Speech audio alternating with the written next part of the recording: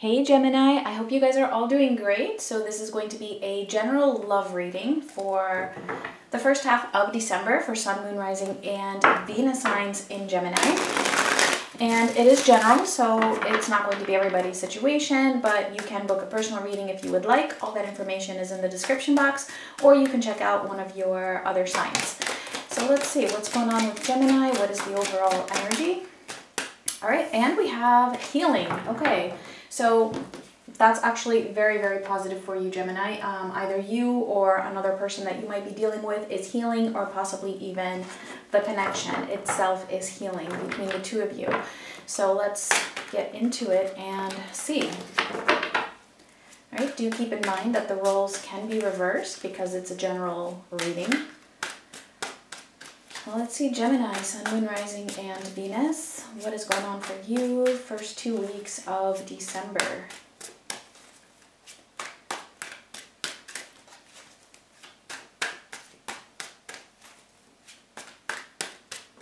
All right, so for the situation, all right, we have the Hierophant starting off the reading. That is Taurus energy, crossed by the Seven of Swords.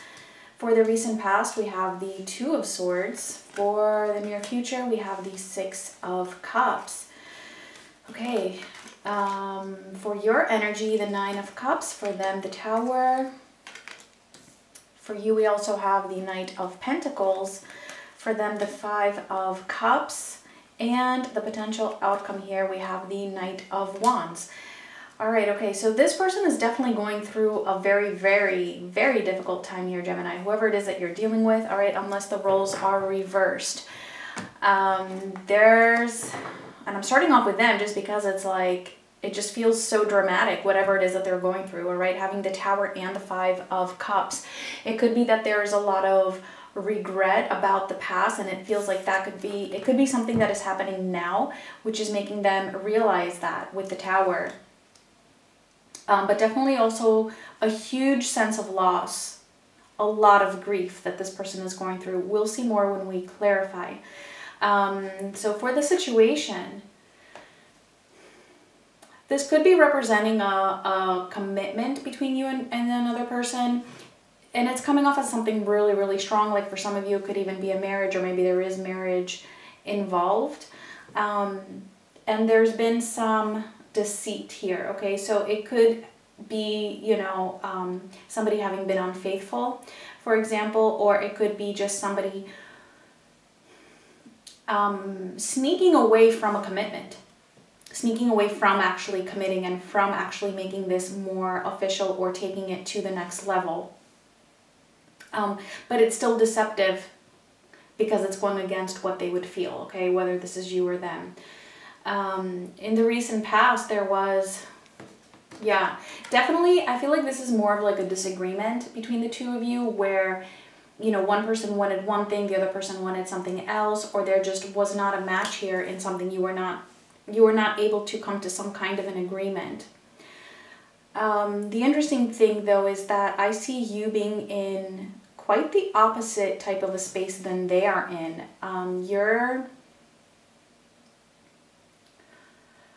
I feel like you're feeling okay. You're feeling okay with your own self. I feel like you're trying to get back on the right path here when it comes to your own life and to your own happiness. I do also get that, you know, there are emotions here that you have for this person.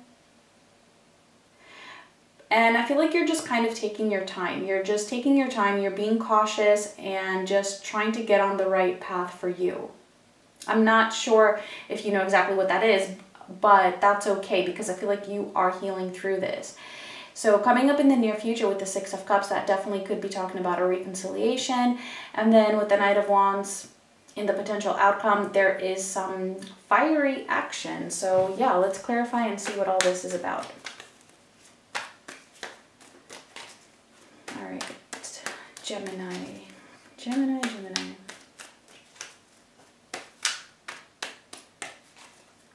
All right, so let's see the Hierophant with the Seven of Swords.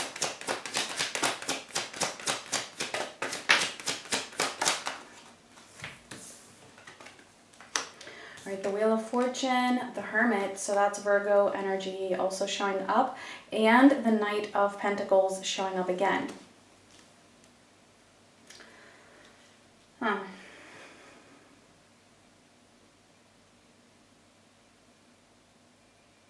I feel like there's a shift here. There's a shift happening which is kind of throwing both of you into self-introspection. Something has happened here. Something has definitely happened which has turned the wheel. So something has shifted within this connection. And whatever that is, it's something, again, that was one person either being deceptive or just avoiding a commitment, moving away from the commitment, or just deceiving it, being sneaky in one way or another. And this has led to a change in the dynamic where I do feel like there has been some kind of a split. And I do feel like trust has been compromised here.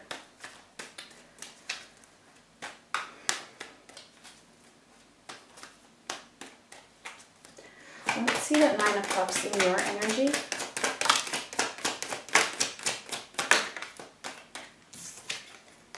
All right, we have Justice, the Devil, and the Eight of Wands. All right, so we have Libra also showing up here, as well as Capricorn. Okay, so a whole bunch of signs showing up.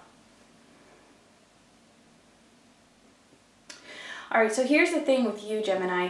You do have emotions for this person, right? You do feel like this person gives you, there's just some pleasure you find in this connection. And even though you would want this connection, and I feel like you feel tempted. I feel like because the position that this person appears to be in, I feel like almost like you feel like you could actually engage with them if you wanted to. All right, I don't see this as this person ghosting you. So, but again, roles can be reversed, or, you know, if it's not your story, then that's okay too. It's like that temptation is there. And I feel like it does cross your mind, you know, to indulge or to give into it. But you have Justice here, which is telling me that to you, doing the right thing and doing whatever is best for you actually wins here. Like, that is stronger than that temptation.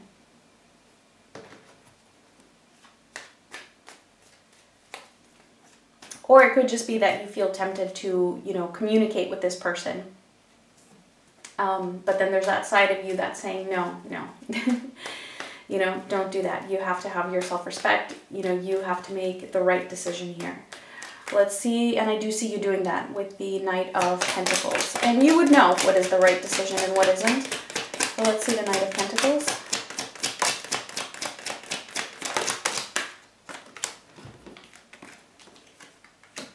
All right, the Ace of Wands, the Two of Cups, and the Queen of Pentacles. Yeah. Yeah, see, it's there. Like, the attraction is there, that magnetism is there, the passion is there, it's all there. Like, you know, there is that side of you that wants it, but then we have the Queen of Pentacles showing up again, not again, but similarly to Justice, reminding you that your self-care is more important. And it's almost like, you know, if this is something that has happened before, I feel like you're getting reminders telling you, you know, remember what happened last time? You know, you can't repeat the same type of a dynamic again, or you can't have the same reaction again. You can't make the same decision again if it didn't work out in the past. Like, something needs to be done differently. And I feel like that is a part of your healing here. And so you are getting on a different path here. You're getting on a new path. And it doesn't necessarily mean that it's over with this person. I don't know that, right? And it's going to depend on everybody's situation. It's not all the same. This is not necessarily somebody having been unfaithful, okay? It could be a number of things.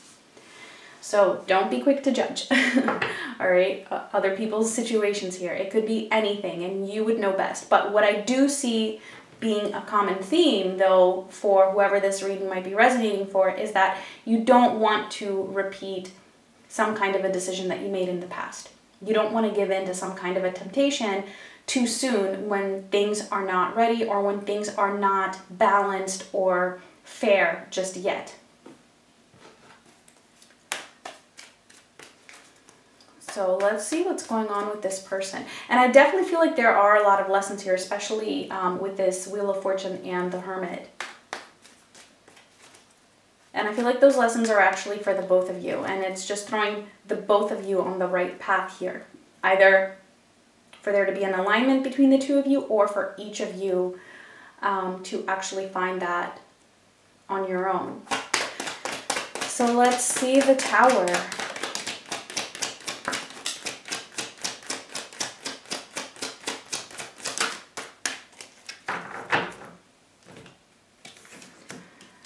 Okay, ooh, the Lovers, the Queen of Swords. Ooh, we got a lot here. Didn't realize it was so many. And then we have the Star, the Seven of Pentacles, and the Page of Wands. So give me a sec here, Gemini. Well, this is, first of all, this is you showing up in this person's energy, like very, very strongly, okay, Gemini, with the Lovers as well as with the Queen of Swords. We also have Aquarius showing up here. Definitely let me know what sign you're dealing with. So we have so many signs that have showed up here. So yeah, this person, the Tower that they're going through, it is 100% related to you, all right, and to this connection. And this is definitely a connection that they're feeling very, very strongly about. I'm not so sure, you know, for some of you how much they had realized this before. But currently with this Tower, they are having a lot of clarity over how they feel about this connection. And it's very, very strong, right? They want this very, very badly with the Star being here. It's something that they are really wishing for. And I feel like part of what it is that they are learning here is that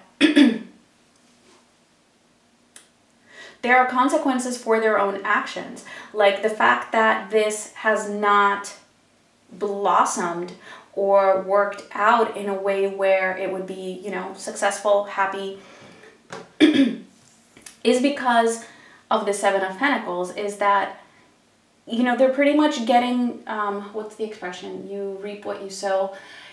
And that's pretty much it, you know? It's like whatever they gave, that's what they're getting back now. I feel like they're actually getting it back in a very, very difficult way. So yeah, there is, it's like a huge wake-up call here for them. I feel like they're also realizing something, whatever it is that may have happened here was immature. So yeah, I do mostly see, I see this main situation here being them. All right, again, unless the roles are reversed. Just had the Magician fall out as well. Yeah, so I do feel like they want to do something about it, especially with that Page of Wands. I feel like they don't really know exactly what to do, but they're feeling that drive, they're feeling that motivation. It's like a new spark coming up, realizing how much they want this and how strong of a connection this actually is. Let's see the Five of Cups.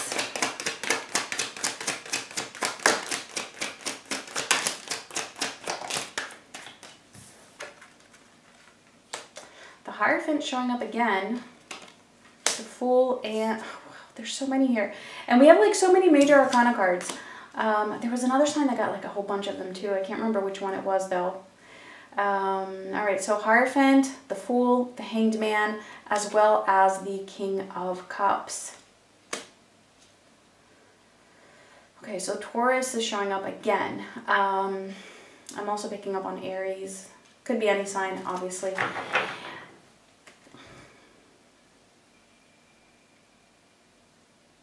There's a lot of grief, possibly guilt as well, over this connection, over whatever it is that has happened in this connection. I feel like this person may have acted impulsively, about something here. They either acted impulsively or they hesitated to take action, keeping the connection stuck, basically. Even though there is love here. See, that's the thing. And otherwise they wouldn't even be going through this Tower. But this person does hold a lot of love for you. There are a lot of deep emotions here. But I feel like this person either was holding back on that, or they did something very, again, impulsive.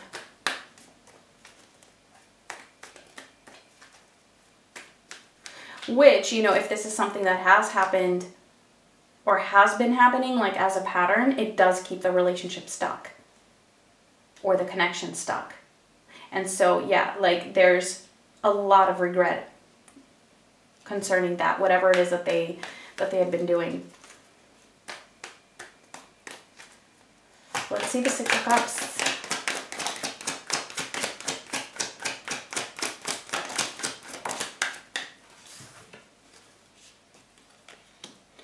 The Knight of Swords, the Six of Wands, and the Nine of Cups.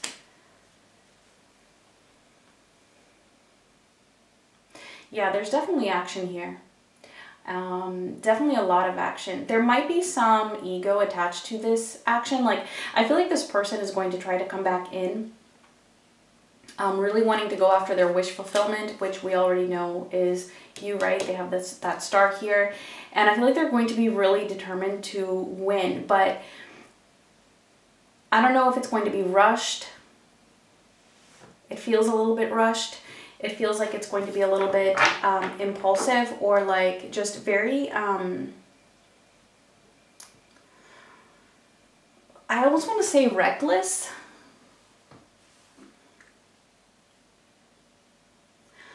And I feel it's coming in like that's going to be like a defense mechanism, like coming in like overly confident, like this is what I want, you know. I don't know if they're going to apologize. It's not really showing up, but definitely there's some kind of an attempt for a reconciliation here. And it's, yeah, it's like there's going to be a bit of a self-defense mechanism attached to that. So that could be why it's a little bit rushed. Like, I don't know if this person is going to fully, you know, express themselves like very openly and maturely. Because then we also have the Knight of Wands for the potential outcome, which is kind of in line with what I'm just saying. So let's see, Knight of Wands.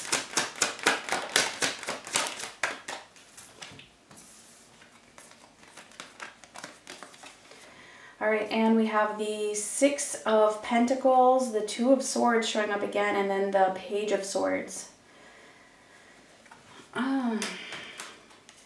Yeah, because you know what the thing is that I feel like you're going to feel like, you know, you have healed more than this person. That's what it's going to feel like to you. Like, it's not going to feel balanced, the amount of healing that you have done in comparison to this person. And so I feel like you're going to feel a clash. Like you would want them to come in a little bit of a more mature, stable, grounded type of a way. And I feel like that's kind of lacking from the way that this person is going to come in. I don't see them being deceitful. I actually do see honesty, both with the Knight of Swords as well as with the Page of Swords. But, you know, so their intentions are good, and you will know that. But it doesn't necessarily mean that you are going to trust that they have actually healed or actually changed their behavior. Although, you know, the Tower does have the tendency to do that. It does have the tendency to change us. But maybe a little bit more time is required for this person, or maybe just some more lessons. I don't know. You will be the judge of that. But that's what I'm seeing here. This person will try, and you might not feel like they are 100% where you would want them to be. So let's get the final oracle message for you, if this resonated. All right, final message for Gemini.